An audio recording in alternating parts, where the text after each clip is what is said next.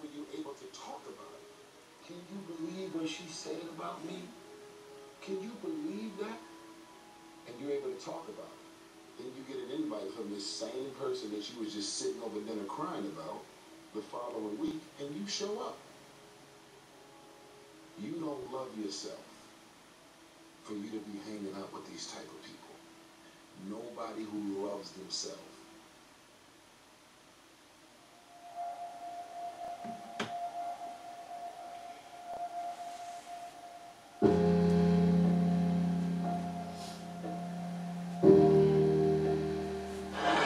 Anyway, I had no idea what I wanted to do with my life, and the way I ended up on this path was from a very tragic event. I was maybe 19, and my girlfriend at the time was killed in a car accident. And I passed the accident, and I didn't know it was her, and I kept going. And I found out shortly after that it was her. And I was living in a basement apartment. I had no money. I had no heat, no air. I had a mattress on the floor, and the apartment was infested with fleas. And I was soul searching. I was like, why is she suddenly gone and there are fleas here? I don't understand. There must be a purpose, and wouldn't it be so convenient if we could just pick up the phone and call God and ask these questions? And I started writing, and what poured out of me was an imaginary conversation with God, which was one-sided. And I finished writing it, and I looked at it and I said to myself, and I hadn't even been doing stand-up ever. There was no club in town. I said, I'm going to do this on The Tonight Show with Johnny Carson. At the time, he was the king. And I'm going to be the first woman in the history of the show to be called over to sit down. And several years later, I was the first woman in the history of the show, and only woman in the history of the show, to sit down because of that phone conversation with God that I wrote. And I started this path of stand-up, and it was successful, and it was great, but it was hard because I was trying to please everybody, and I had the secret that I was keeping, that I was gay, and I thought if people found out, they wouldn't like me, they wouldn't laugh at me. Then my career turned into, I got my own sitcom, and that was very successful, another level of success, and I thought, what if they find out I'm gay, then they'll never watch, and I finally decided that I was living with so much shame and so much fear that I just couldn't live that way anymore. And I decided to come out and make it creative, and my character would come out at the same time. And it wasn't to make a political statement. It wasn't to do anything other than to free myself up from this heaviness that I was carrying around. And I just wanted to be honest. And I thought, what's the worst that can happen? I can lose my career. I did. I lost my career. I got the show was canceled after 6 years without even telling me. I read it in the paper. The phone didn't ring for 3 years. I had no offers. Nobody wanted to touch me at all.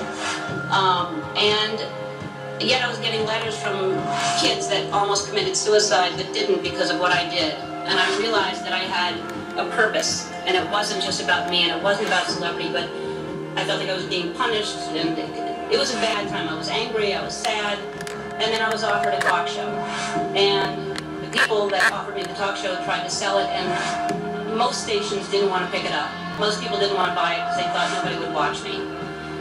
And really, when I look back on it, I wouldn't change a thing. I mean, it was so important for me to lose everything because I found out what the most important thing is to be true to yourself.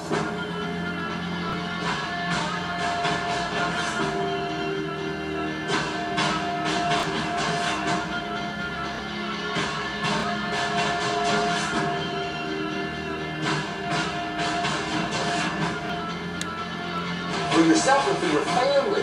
Where do you want to go? What do you want to do? What do you want to be? What do you want to see? Without dreams and visions, people perish. You've got to have something to go for that inspires the heart and the soul. Dreams. You've got to dream.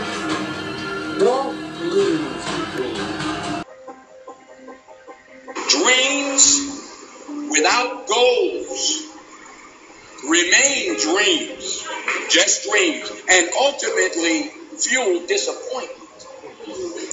Dreams without goals, yearly goals, life goals, daily goals, monthly goals, hourly goals, minute by minute goals, Dreams without goals are just dreams, and they ultimately fuel disappointment.